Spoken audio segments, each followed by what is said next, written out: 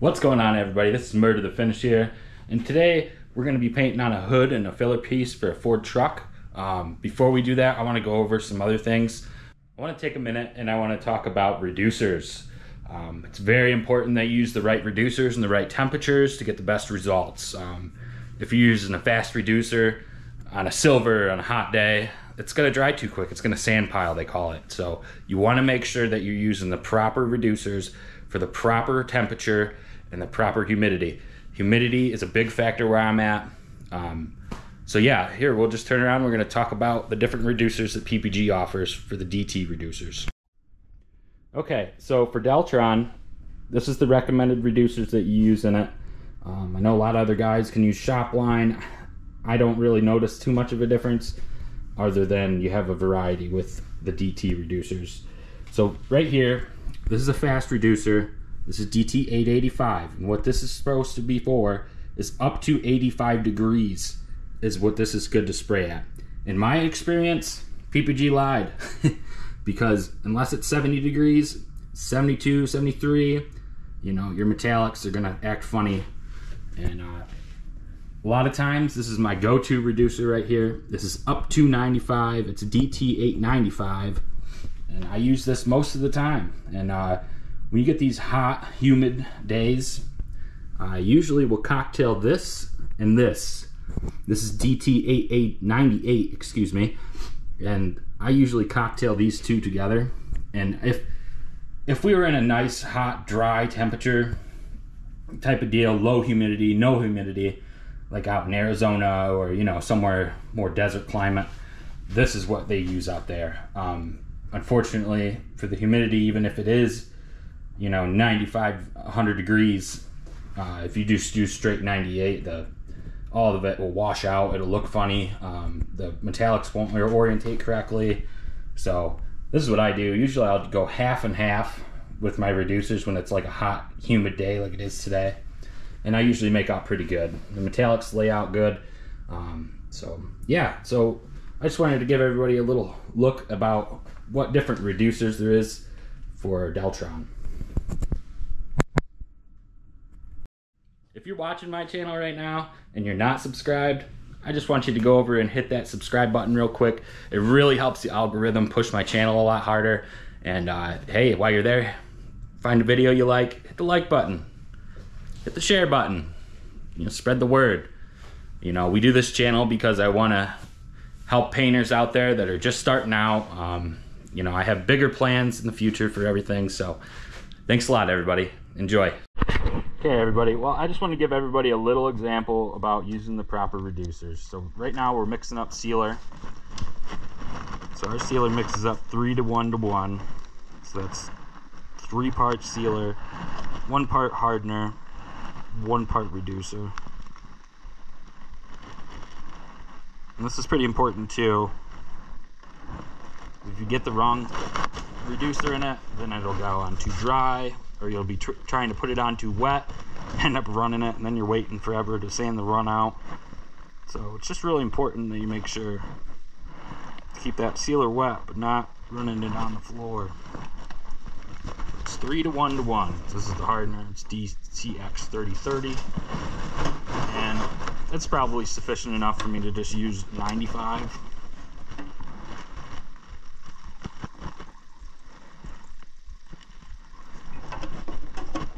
There you go. That's how we mix up the sealer. Let's go to paint. Alright guys, got her all tacked off. Loving this new wand.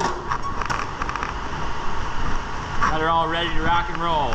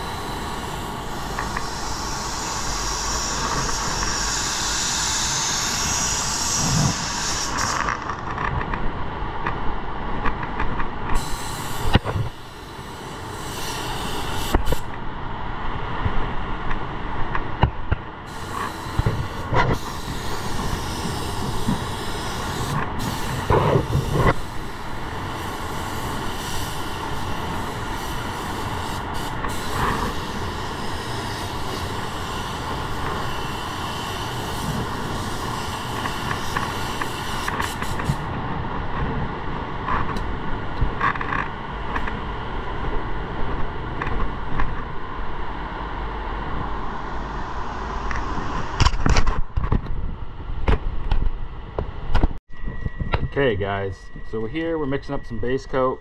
This paint coat is called N1. It's called Blue Jeans. It's got a very high metallic in it for being just a blue. A lot of silver. So we got to make sure that our metallics are going to orientate correct. So the way we're going to do that, this base coat mixes up 1-to-1. Make sure it's stirred really good. So it mixes up 1-to-1. So that's 1 part paint, 1 part reducer. I'm going to pour whatever we got left in this can so we need it on this hood. I have a little tiny bit left over from when I painted the rest of it yesterday. So what we're going to do here, we're going to take our 95. We're going to put, so we need to go up to almost 16. So do about half. Maybe a little more. It's not that hot today. And then we're going to put a little bit of 98 as well and cocktail them together. Not quite to 16.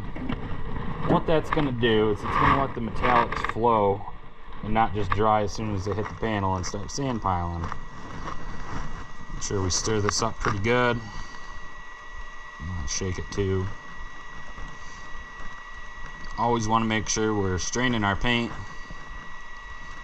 especially me, because I get all my paint from the paint store, and who knows how long their toners have been sitting on the shelves. I know the one guy's pretty good about it, the other place not so much. I want to make sure, because what we're going to do here, so the metallics don't build up into the filter on our PPS cup, we'll take that guy right out of there. And we just make sure we're shaking it in between and making sure we're all good. Oh yeah, I was going to add the rest of that. Maybe I'll have enough. Alright guys, that's how you mix up your base coat, depending on how hot it is and how humid it is. And man, is it humid. It rained all night and now it's just starting to warm up. But it's not enough to burn off all the humidity, so. Right. This is what I'm talking about with this humidity today. Even with 95 in it, it is having a hard time drying. But like I said, it's a catch-22 if you don't, and you put 85-degree reducer in it, then you're gonna be too dry. So just gotta get this a little bit longer to flash off. We'll be right back. All right, now we're nice and flashed off. Now we can put some base down.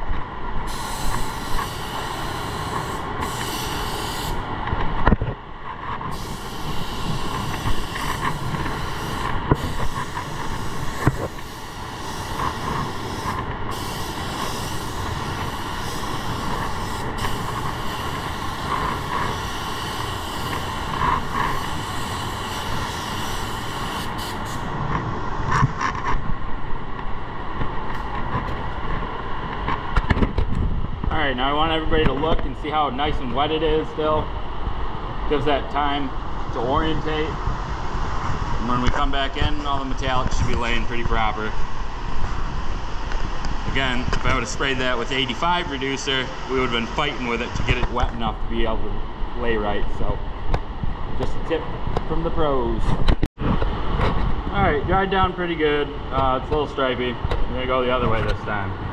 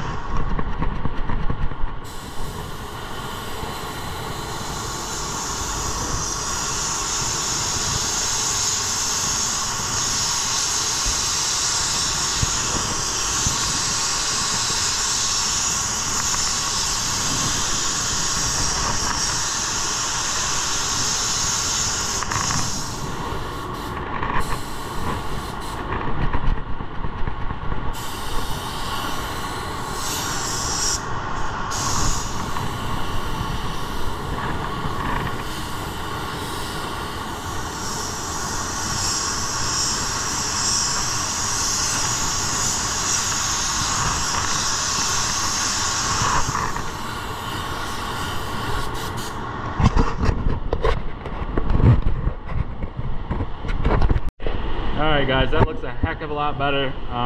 Solvents are coming out of it now. It's starting to dry a little bit. The humidity is really screwing with the metallics today. It's something I fight on a daily basis, and I'm sure a lot of people that are in high humidity environments do the same thing. So yeah, no, it's turning out okay so far though. Our last coat, we're going to back up. We're going to do a quick control coat, and then we'll get to clearing.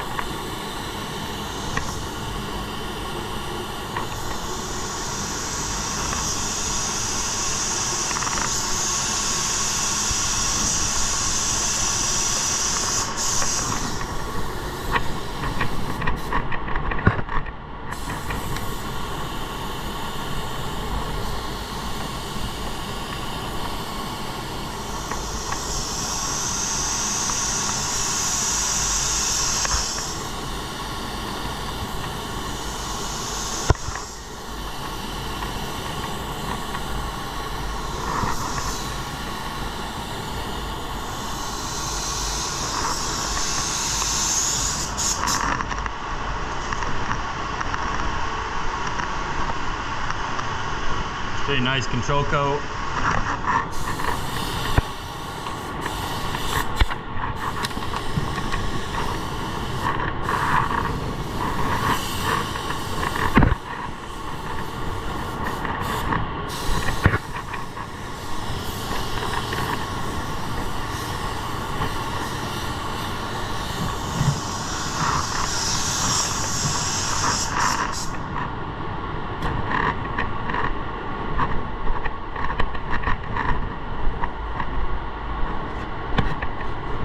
Let this flash off, and it's time for clear. Now I do want to talk about reducer and clears. Some clear coats do require reducer. The reducer, obviously it all depends on what environment you're spraying in. Same thing with everything else with the reducers.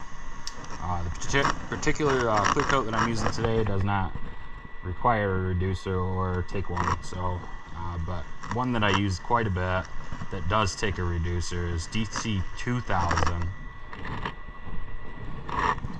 And like I said, you just got to make sure you're using the proper reducer for the proper temperature that you got. Sorry about that, guys. I'm just cleaning my gun out.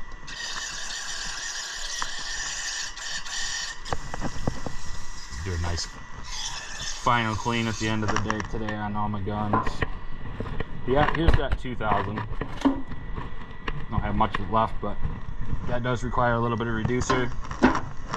But our everyday go-to is 3000. Some guys like 4000. 3000 goes pretty good for what we use it for. That does not require a reducer. Well, that's about it on reducers, guys. Stick around and watch me clear this thing.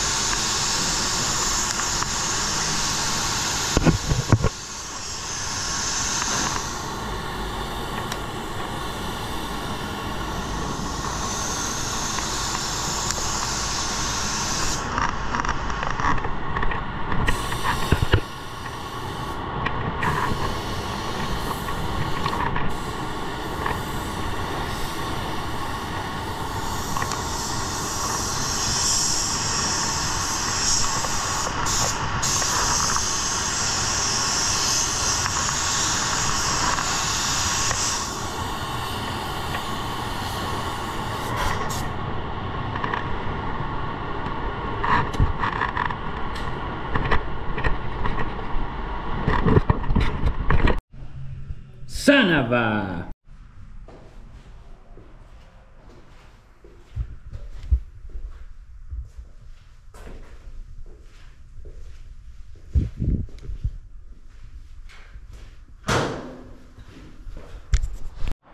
Never fails on these humid days with these bugs, man.